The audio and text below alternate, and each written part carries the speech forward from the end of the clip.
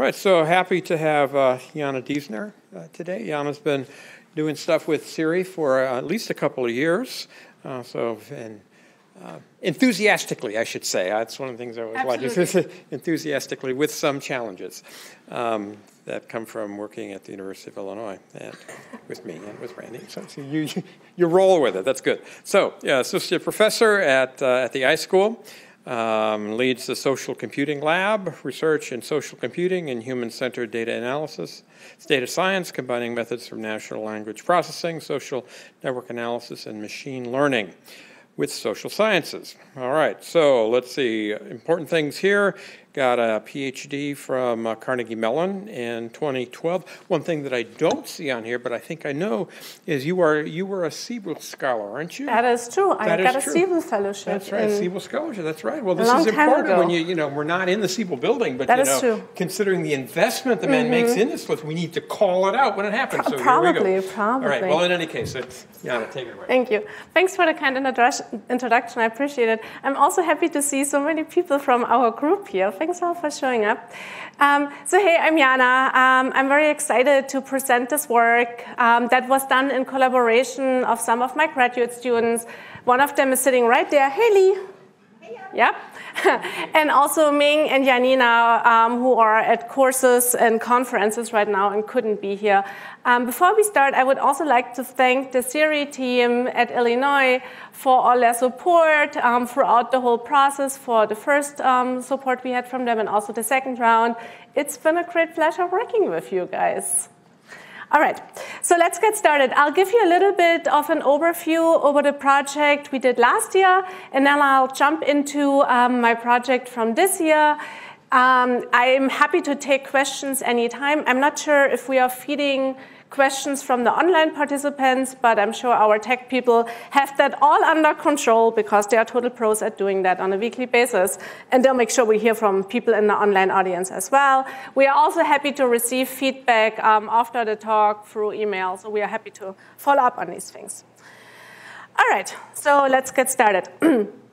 Last year, we had a pleasure of working with CIRI and a couple of CIRI partners on a project where we tried to develop some best practices for practitioners, and by that we don't mean scientists or scholars necessarily, but first responders out in the field for helping them to leverage existing tools and technologies in a trustworthy and reliable way to gain a comprehensive and accurate understanding of situational awareness of emergencies.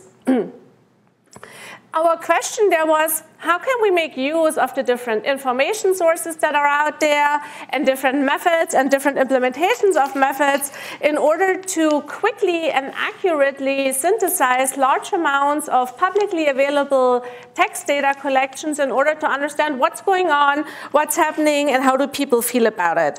That comes from a shift in information technologies and sources related to emergencies. In the good old days, there were authoritative or formal sources, professionally generated and curated content. Now we also have access, and by we I really mean everybody. We have access to user-generated content that comes from all sorts of sources and places and may help us or not to supplement our understanding of events as they are emerging.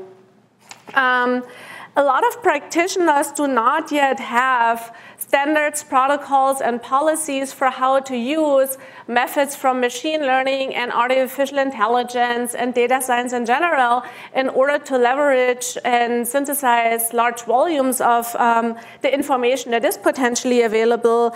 And what we are trying to do here is just to fill a little bit of a gap there and see which of these sources, methods, and technologies can be best used in what, under what scenarios.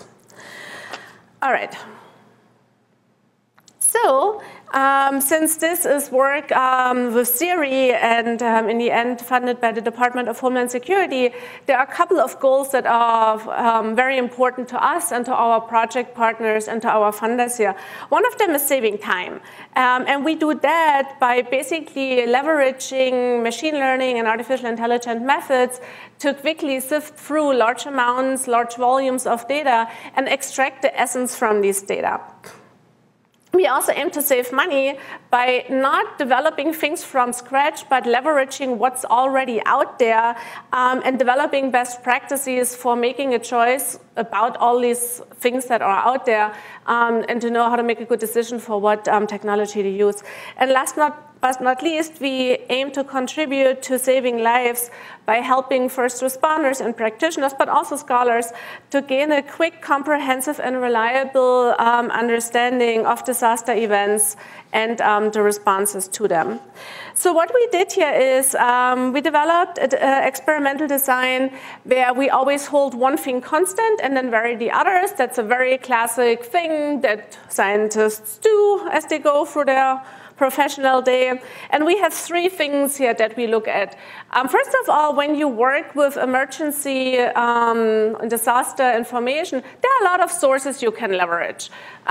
There's regular news media. There's also social media now. There are experts that write blogs. There are professionally generated documents out of the government. And last but not least, there are the people actually on the ground who are doing the response. And we looked at all of these sources.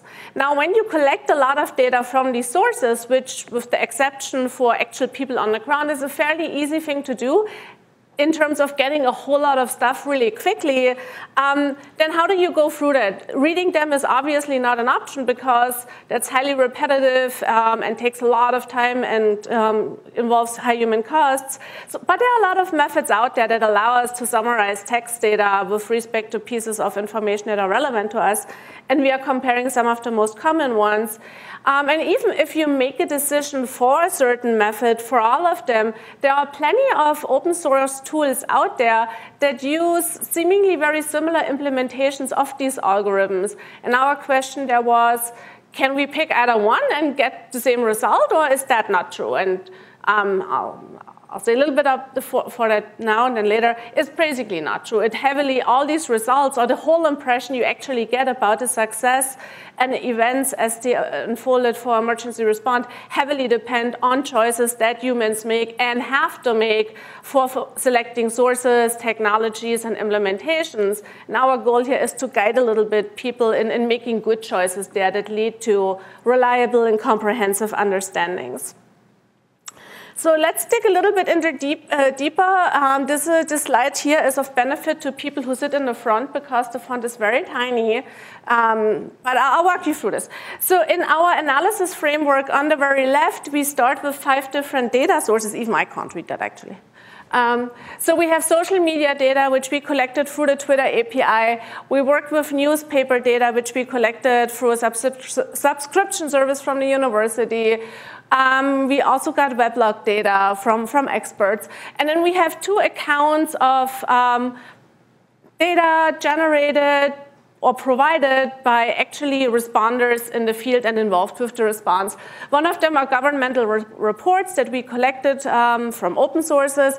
And then we also had the great pleasure to interview 5 people who were involved with the Haiti response and who were generous enough to dedicate some of their time and effort to answer our questions about what actually happened, how did the response go, how did the Haiti earthquake scenario unfold, and what did they do on the scene.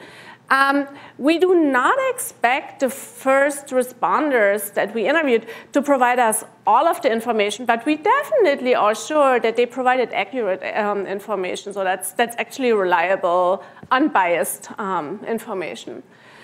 And then we did a lot of data pre-processing. Raw data is often very noisy, so we cleaned them up, we deduplicated them, we made sure that individual words are actual words, and we removed some noise, and we enhanced the data with syntactically relevant and semantically relevant additional information on text data, such as grammatical functions, for example.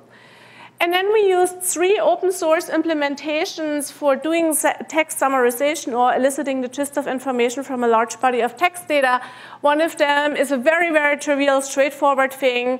TF-IDF stands for term frequency times inverse document frequency. And that's a very straightforward algorithm that basically takes the natural log of the product of term frequency times inverse document frequency. And what that gives you is basically a high-ranking score for the words that are unique and highly salient in a text collection, and it will bump the score to the bottom for words that are noisy or that are very generic in that text collection. So that's a way to find highly descriptive terms. Then we did pretty old school thing. Keyword and context gives you the contextual embedding of a word into things that it often co-occurs with that can give you semantical meaning clusters, but also shows you in a specific text collection how is the term typically embedded. This is kind of the baby old school version of word embeddings. How many of you have done deep learning stuff with word embeddings? Yeah, right, that's what we do nowadays. And if you would have done this many years ago, that would have been your thing. But the idea is very similar. And last but not least, we use topic modeling, which is an unsupervised machine learning algorithm that uses latent Dirichlet allocation to identify salient collections of words that represent themes from a text collection, and what it will return from an input set of documents that consist of words are basically vectors of a user-defined size and number of words that are descriptive of these latent themes, but it's still, since it's an unsupervised method, like any clustering algorithm, for example, too, it's still up to a human to interpret these clusters and validate these clusters. And that is also true for TF, IDF, and keywords and context. You could say they are all unsupervised methods. The first ones are not really machine learning. The third one certainly is. All right, and then we do all of this, and then we always hold one thing constant, two things constant, and vary one, and see what sort of results we get. In the end, we compare these sets of results to each other and also to the ground truth, where the ground truth is coming from actual humans at the scene. And here our goal is to understand what is most close to human-provided accounts of emergency operations. That would be a good proxy for a human, so you don't have to bother humans and talk to them because these people are busy and actually are out there in the field, in the case of the Coast Guard who worked with us, dragging people out of the water and saving lives. But it might also be interesting to understand which accounts or which sources are most different from what first responders say and still truthful, because this is supplemental information that also enhances your understanding of a situation. Okay, and then here's also a quick summary of the results, but I'll walk you through these results in more detail over the next slides. So one of the first things we did is taking a couple of different sources. We did that for all of the sources. I'm showing you that for some of them here. And see, like, what kind of information do you get? And this was done in a human-in-the-loop fashion where we combined automated techniques with human annotation and interpretation. We got pretty high intercoder reliability in the end on our human-in-the-loop processes. And from these results, on the very first course level, we can see that news data focuses on entities that are involved in the response and entities that are affected by the response. So those are either responders or people such as families, survivors, children. For keywords and context, as well as blogs, we see that they are way more focused on actions and also a little bit on sentiment and human reactions, which we didn't see in the newspaper. So if one wanted to have a summary of the events that are actually happening, not so much on like who did it, but what happened, then these other two sources would probably be a better choice. We also did not see much of effect. Okay, let me see, is there even a pointer here? Oh, perfect. Right, news data, pretty neutral, as expected, kind of as it should be. But if you want to get into user reactions or like how did people feel about it, we get a little bit of that on Twitter and even more so on blogs, which is kind of surprising. But a lot more action happening here and more focus on like entities, and entities is a good way that leads to accountability, who did things, who executed stuff, and who was the recipients of these activities, that we get more from news data. Okay, so let's move on. In the next step, we looked at how much or what source of an impression do we get depending on what sources we look at. This is always on the same thing. The event doesn't change. What changes is how we look at that event and what technology we use to do that. So here you can see this is the first block here. This is from our interviews that we conducted. Conducting interviews is very expensive. It takes time and effort, and people don't do what they are really supposed to do, at least the people who are being asked these questions. So if we have something that highly overlaps with that, that would be great, because then we could save their time. And we can see that, so these are the human labels that we assign to these latent Dirichlet allocation output processes. We get a lot of stuff on interagency coordination, which makes sense because that's exactly what these people were there in order to do. Military information and things on the Haiti government. So here, clearly, this is the US Coast Guard. And here you can see that this whole operation is basically military support response to an event. If we go into social media, we get a whole lot more, we got a lot of stuff on donations, a lot of calls for donations and people encouraging to provide donations. We get personal reactions, prayers, affected, things like that. And first-hand and second-hand evidence of situations on the ground, videos, photos, things like that. Blogs, very generic. We get climate change thing, which I'm a little bit surprised about because I don't think that earthquakes have anything to do with global warming. That's a very far stretch, but I'm not that kind of a scientist, so I don't want to make a claim about that. And then if you look into regular news, we again get things for fundraising, aid, but also reports on damages. So all of these clearly on the same thing from a very similar time frame, but the impression you get on what was important, who was important, and what has been happening totally depends on what source you look at. Okay, then we compared what overlaps most with the ground truth.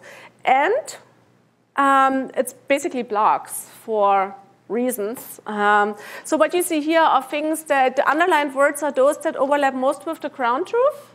Yeah, and you can see that for blogs, that's typically pretty high, and also keywords and context are apparently a good method to capture a lot of the ground truth information if that is your goal. Sometimes that's exactly what you want. You want to resemble or get as close to ground truth.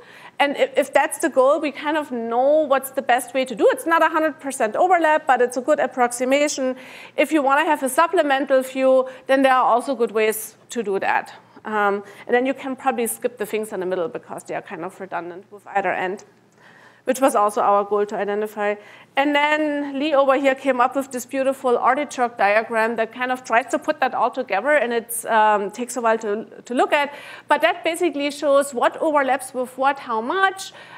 Twitter is pretty far off, or social media is pretty far off from what blogs and news providers with. Blogs have the highest overlap in a way with first responders, so they are a good approximation, whereas if you want a totally different picture of the situation than everybody's favorite, no, not that quick, social media can provide that. But that is a very low overlap with what actually happened in the ground truth. And then down here is the content on what's actually in these bubbles. Okay. So last but not least, what do we learn from this? This is in the end the kind of recommendations we came up with, depending on what you want to understand, a broad picture, a narrow overlap with the ground truth. There are different sources and methods that provide us that. Also for these methods, all of them, since they are kind of unsupervised, you have to make choices. There's no way not to make choices. The first choice is to pick one of the you can build it from scratch. And I guess most of the people in this room have probably done something like that. But there isn't really a need to. You can use an open source implementation. They are reproducible, they are transparent, you know what's going on. But if you look for an open source tool for, let's say, topic modeling, there are probably 50 things out there. And how do you know which one to use? You could use the one that everybody or that many people are using, and that could narrow your filter to 5 options. And then you still have to make a decision. And once you actually have one of these things that you decided for, you have to set parameters. And they all have an impact. It's not that these parameters don't matter. For example, for topic modeling, you have to provide it with a stop word list. You have to decide how many topics you want to retrieve, and all of these things will impact your results. So what we came up with here are the best, or are the settings that get us most close to ground truth. And if we had chosen a different setting, then we would still get results. These things don't come back empty. They don't say no words. There's always words, right? If you go from words to words, there's always something. But they are very different. And these are the settings that we identified as being most overlapping with the ground truth. So that's what I have for you from this first project we did, and I do explicitly also want to acknowledge the Coast Guard folks who were diligently working with us on this effort, not only in terms of giving us access to people we can interview, which was super exciting to listen to them, but also in terms of helping us interpret finding, helping us understand the context in which they work, and helping us, connecting us to other learning resources that help us getting more information about these particular application scenarios of disaster informatics and emergency response. So that was great, and we are very happy to still have them on board for this new project. They're going to be here in a little less than a month from now, and we are looking forward to further connecting with them. Maybe some of them are online right now. I don't know. Okay, so we hope that this information helps first responders who are considering using these methods to make good decisions, to make informed and reliable decisions that help them to get a holistic understanding of professionally and user-generated content and reactions to emergencies as they are unfolding. That could be in real time, that could also be in near to real time, and all of these technologies are already there. So we didn't reinvent any wheel here. We basically did an assessment of what's a good wheel to use. Okay, so that was stage 1. And now currently we are working to build on top of that. And from the text data we have, and additional text data on additional events, try to elicit relational structure that basically describe the socio-technical complexity and reality of emergency response in terms of socio-technical networks that represent which agents are doing what stuff and need or produce what resources in order to do that. So that's a classic information and relation extraction task where we use machine learning methods, natural language processing methods, and AI methods to extract relevant entities from text data. And our entities here are people, organizations, tasks, events, and resources. See how, not only that, but how they are related to each other. The how they are related to each other is a link labeling task. And then in step 2, once we have these reliable relational structures that we get from text data, compare that to existing policy that basically outlines what should happen. So on the left-hand side, what we get with our text mining methods that leverage the first project is empirical evidence for what did happen. And then what you see on the right-hand side is policy, national frameworks that define what should happen. All right, why do we do that? We do that in order to identify 3 things. First of all, what's going well? These are the true positives, things that should happen and are happening. Number 2, false positives. Those are emergency interactions and response activities that are not prescribed in policies and frameworks, but that responders are routinely able and apparently willing to perform. These could be things that can be added to policy frameworks. They are being done. They are not in the framework. They are not prescribed, but they are being done. Maybe they are done in order to be able to do a next thing. That could be a constraint propagation thing, or it's an additional thing. And then number 3, we are also interested in false negatives, things that are prescribed but are not happening. And if that's routinely not being done, then maybe these things are very challenging to do, or they don't apply. But that both of these things, we believe, are useful to revise policy. And we are very grateful that we are being given access to people who work on policies and who can help us to transition here from empirical scientific work to actually talking to policy deciders or policy people and see if this is of benefit to them. All right, so in our first research, the first research question is all about generating these guys. How can we use NLP in order to extract these structures from text data? And I have a couple of people, for example, Ping Ying, who was sitting there. Hello. Yep. Thinking about what are good strategies and experimental designs and methods to do that. We already have done much of that work. I'll show you some of that in a minute. So that's step number 1. Building reliable methods and configurations to extract relational data from text data. I'll say a few words about that. These methods for getting relational information from unstructured natural language text data that often comes sometimes with a little bit of structure, most often not, is a very common thing. It's relevant for what I just showed you. It's also a very common thing in information retrieval, text summarization, and it has a lot of practical applications. There are tons of methods out there for that. Here's a short little overview on qualitative and quantitative old and new methods for extracting relational data from text data. The one we are using is a couple of them. One of them is basically machine learning, probabilistic graphical models and machine learning that allow you to automate something, build abstraction models, and generalize to new and unseen domains. But we are also using other things here. For example, what else are we using? Network text analysis, another thing we have in here. So when you do this, when you extract network data from text data, it's a very finite set of options for you to work with, or parameters to work with. One of them, or what's our nodes? The nodes can either be words as they occur in the text data. Sometimes it's also the sources who wrote a piece of text data. It's not what we are using.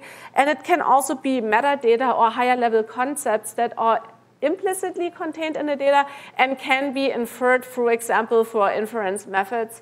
And then for creating edges, it's also a finite set of options. Most often, and most of the work that's out there, these edges are constructed based on simple co-location of things. And that's not completely intuitive. For a lot of probabilistic models, any Markov chain model, co-location is the most important information. If I would build a network from people in a room, a logical choice is to do this based on people sitting next to each other. And text is the same thing. It's words sitting next to each other. So that's a very common thing that people do. And it has a logical grounding in regular network analysis that's basically based on geophysical proximity. Number 2 is logical or grammatical relationships. Then there are meaningful relationships, semantics. World knowledge, pragmatics is what people often want, but it requires a lot of domain understanding and often manual and qualitative labor. Things can be logically defined. Or it can be statistical, which is what's done most often nowadays too. So very common these days is still co-occurrent stuff and learning these things. And since we want to, again, give people good guidelines for how to use existing stuff, we are focusing on the most common solutions. We could also develop something new, and in the end, we actually are doing this because we are combining some of them and putting some rules on top of straightforward solutions to achieve domain adaptation. But we are leveraging what's already out there, which is a very ecological approach, and then making that better as opposed to doing it from scratch. And our experimental design, again, is very straightforward. We are using readily available various data sources that people, not us, people out there who know what they are doing, have annotated for entities and relations, and we basically look at the properties of these resulting networks to understand what's the best method to reproduce these relational structures. So we take the annotated data, we consider that as ground truth, we use that for validation, then we throw all the annotations away from the data, apply common text analysis methods to the or de-annotated data, and see which of the results most closely match the ground truth. So we are not trying to build a new method that optimizes against reproducing ground truth. We are trying to see out of the vast majority of methods that are out there and tools that are out there that are at people's disposal, which of them perform best under what conditions or for what properties of the data, such that people out there in the field can use what exists with good confidence. All right, so we construct a couple of different of these graphs based on co-occurrence, based on syntactic grammatical relationships, based on more involved deep parsing relationships. Then we assess accuracy in terms of recall, which is out of all the, so if I wanted to know which people in this room are students, then my best way to capture all of them is to basically say all of these people are students. That will give me a 100% recall rate. But then we know, for example, that 2 people in the room, or I know that, I don't know how many else, are not students. So precision measures all the people we retrieved, how many of them actually are students. So recall is coverage and precision is accuracy. And because these 2 things with optimization algorithms and convex optimization often are inversely correlated, they are often being put in relationship to each other by calculating a harmonic or other sort of mean. And that's in text mining called the F value. So that's the F value is kind of an average or really a harmonic mean of precision and recall. And what's often being tried is to find the point where both of them are highest. That's the highest F value. So that's a shamelessly stolen slide from Wikipedia on recall and precision.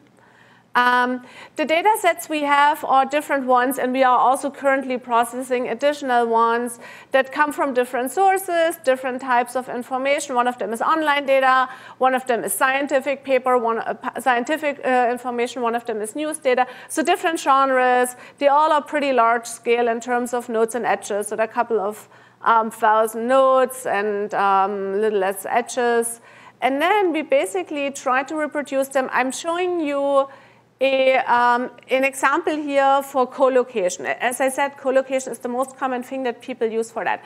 And the red line is recall, the blue line is F, and the yellow line is precision. The blue line is precision, and the yellow line is F. And you can see that we can get pretty high recall. We can get up to 100% recall, and the window size, the number of things in between relevant items, doesn't even need to be that high. But it comes at the cost of precision, and that's because when we have high recall, we pick up a whole lot of false positives. So one thing here to be would then to enhance this with rules and say, okay, we have high recall. How do we filter out all the false positives? And my students are currently working on that. So that's enhancing a straightforward thing with a rule-based thing in order to get us to basically a higher F value. But if we use off-the-shelf things, which is often being done, you get very dense networks that are full of things you don't want to see in there. To frame this in the most positive way. Then we did this iteratively for all of the additional methods. Here we also have the syntactic and deep parsing things involved. And so far our results show that the best we can do is using deep parsing, but still accuracy is not good. This is nothing I would want to rely on. So with the best off-the-shelf things, we get up to the higher 30% of a F value. Oftentimes because recall is high and precision is lower. And what can we do in these cases? And that's a very common thing to do. you could either build a full-fledged learning thing, but then you have things with domain adaptation and semantic drift over time and all of these things, or you can come up with a couple of heuristics that are being built on top of these things in order to get higher accuracy, and that's exactly what we are working on right now. And if people have more ideas on that or questions or concerns, I would love to hear back from people. Then we also produce actual graph structures to see how similar are these networks. You can have situations where you produce very similar graph structures from a graph metrics point of view, but it could be the wrong entities that are in there. So we are also making sure that that's not happening.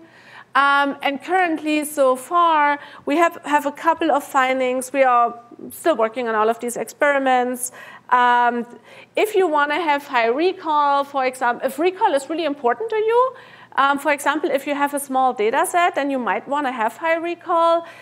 Then these collocation things are good. If you have a lot of data, which often is the case with modern data sources, then these collocation things are not good because you pick up way too much data. And then looking into some of these parsing algorithms is a good idea. So far, we cannot recommend any for the off-the-shelf methods if accuracy is your goal. But these off-the-shelf things can be enhanced with better rules, and we are doing that. In fact, we are building this all into an open source toolkit such that people can take that and given certain properties of the data, size, domain, structure, length of documents, and so on and so forth, can decide what's my best bet to get into what ballpark range of accuracy. So basically to set realistic expectations and giving people guidelines for how to meet their expectations. And then once we have that, once we have these relational structures, actually let me switch, let me see if I can easily do this. Let me switch back to a picture here. Once we have these relational structures, oftentimes the links are binary. These links here, there is a link or there isn't. And that can be nice, and sometimes that's all you need. For example, if you have one mode data where the interaction is people knowing each other, then you don't need link labeling because you already know what the meaning of a link is. But if we have these sorts of structures where agents and organizations and resources and events are connected to each other, it's not clear what the meaning of a link is. So we are also currently working on link labeling methods in order to enhance the binary existence or frequency count of a link with actual semantic meaning that we also derive from the text data and the semantic field of the words between these entities or surrounding these entities. So that's our link labeling task. That's new science work, and I'm super excited about that. Let me go back to where we were.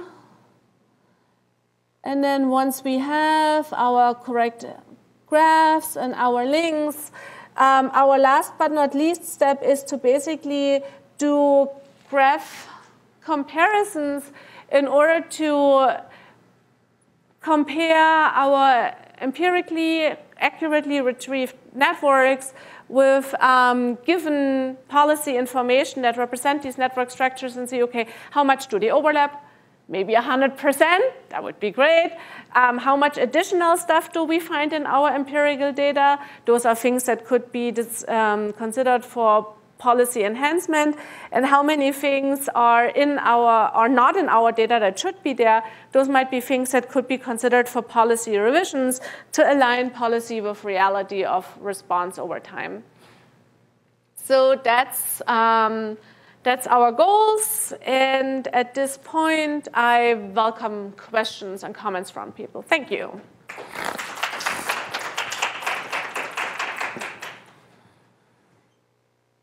I don't know how we do this. Are we taking questions from the room first? Whatever happens. Yeah, what's your question? Okay, but are you talking about, for example, like some structural information, like, I don't know, number of damaged houses, or are you talking about sentiment? Like, I just am not clear on exactly what it is you're trying to... Very good point. A very good point. At the highest level, an accurate summary of large amounts of information. That's really what happened, who was involved, what did they, and what resources were involved, because these are often things that are highly relevant to responders. These very accurate things on how many houses involved or amount of damage in lives and dollars, that's not what we are doing. The other thing you mentioned, How do people feel about it? User reactions, we also covered that, and that's the sentiment or effect part. That's not really our focus, but since the data have that, we do consider that. And as you saw in news, that's not a thing. Okay, fine, not right to be expected, but other data have that, and that's also relevant to us, but maybe also to responders to see how did this source project on how things went. Doesn't mean that's the truth. This is just depending on the lens you look, what sort of a impression you get, and how was the success of the response judged by people who generate content for that particular source. So yes, we are definitely interested in that, especially since success of response is a very big deal to people who run these operations. They have, of course, internal assessments and validations, but the world is also looking, right, and providing feedback, and we are considering that as well. Does that answer your question? Yes, thank you. Okay, thank you so much. Yeah. I have a kind of technical question about your data that you use. I'm using this. So the way I see social media and articles published by government, their style and tone and language is different. Totally so different. I was just wondering whether you normalized to narrow down the gaps between differences in language between the sources that you use? That's a very good question. No, intentionally not, because we want to see, depending on who you listen to, what to expect. So that's almost like a belief propagation thing. But the question here is, we don't want to normalize any of that. We want to see, if I take my little device and I listen to these people, let's assume all these sources are sensors, right? Depending what sensor we use, what sort of a signal do they produce, and what does that signal mean? So if we look at different types of sensors, our sensors are all human. Depending on which one you use, you get a very different vibe from them, and a very different summary, and a very different overlap with what the actual people on the ground will tell you. So we are actually interested in the differences between these sources and how that relates to ground truth information. Does that make sense? But still, the actual noise that is in these data, we try to control for that. Duplications, very common. Things lost in translation. We remove URLs and we remove handles, and there are a couple of things we do and standardize and normalize, and we only use data in English, for example. That's another limitation. But we do want to have the idiosyncrasies of the source without the noise. I guess that's our goal here. Thank you. Thank you. Okay, we do have an online question. They say that you're giving an awesome talk, first of all. Thank you. It says, is the tool for network validation part of the context tool? Sorry, just a second. It's a very smart, those are people who know us. You have for network construction from the text. Yeah, so Context is an open source tool that my group has been developing over the last few years, and we are baking the outcomes from this work into that tool. So I appreciate the question, and I appreciate that people actually... Oh, that's so sweet. All right. All right. Hey, Shoop. But yes, we are aiming to put this all into an open source implementation such that people can play with it and can make use of it if they find it useful. I do want to mention that Context is not the best text mining tool out there. Au contraire. If you are a technical person, there are way better and more scalable things.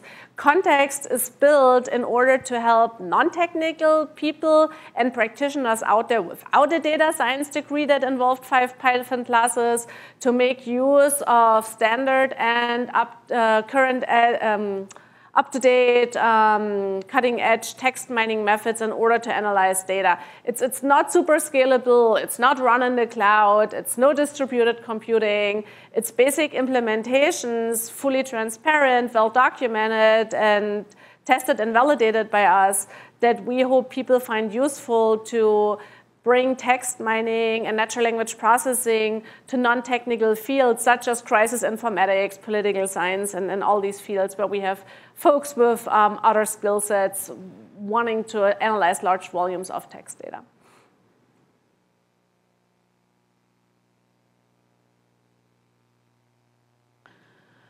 Fantastic. Well, then I'm thanking everybody for your time and attention. If people want to get involved with this work, let us know. We are excited to bring people in and work with us and help us learn together. If people have more questions, my email address is not on this, but my name disambiguates well. It's Jana Diesner. It's easy to find on the internet. And we are happy to hear from people, especially from responders. I guess there is a question. Yeah. Samira asked the question. Also friends of the group. And one of our interns. Hi, Samira. An old CIRI intern. Yes. Have you used MI as well? Oh, machine learning, sorry. Yes, so for example, topic modeling is an unsupervised machine learning thing. We have been using that. For these network constructions, currently we are using off-the-shelf things. We haven't thrown machine learning in. We could do that. You can always learn a model, but then you have a trained model, and that's what we wanted to avoid here. But that's an option that people can play with too. And then she also says, what was the TEC, T-E-C?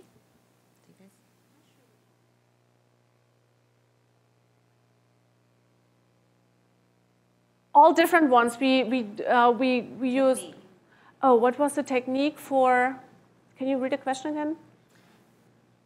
She just going off of her first question about machine learning. Oh, we use topic modeling and basically standard latent Dirichlet allocation implementation in Mallet. Nothing fancy there. And we did that because that tool has been around for a while. It's continuously updated. It's scientific standards. It's a benchmark that people compare things against. And that's exactly what we want to leverage, common things that are trustworthy and as an open box, white box out there. All right, well, thanks everybody, and great seeing you all, and let's continue exciting work with CIRI at Illinois. Thank you.